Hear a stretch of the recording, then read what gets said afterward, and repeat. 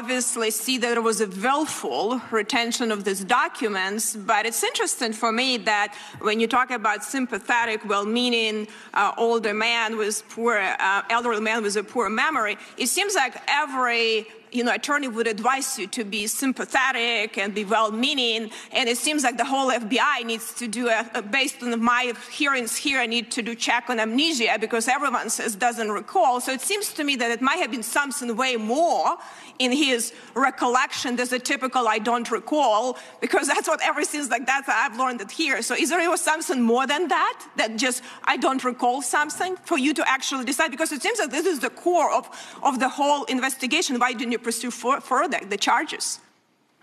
Congresswoman, my judgment as to how a jury would likely perceive and receive and consider evidence relating to all the evidence that would be put in by both the government and the defense at trial, it was based on a number of different sources, from documents, including various recordings, some of them from the 2016-2017 timeframe, some from our interview with the president in October of 2023. I think what you're asking about specifically is how the president presented himself during his interview in October of last year. And of course, I did take into account not just the words from the cold record of the transcript, but the entire manner in living color, in real time, of how the president presented himself during his interview. Well, hopefully he didn't outsmart you and all of us. But before I yield, I just wanted to actually just comment on something, Mr. Raskin mentioned about, us not remembering communists. I actually grew up under communists, and I have a very good recollection what it is.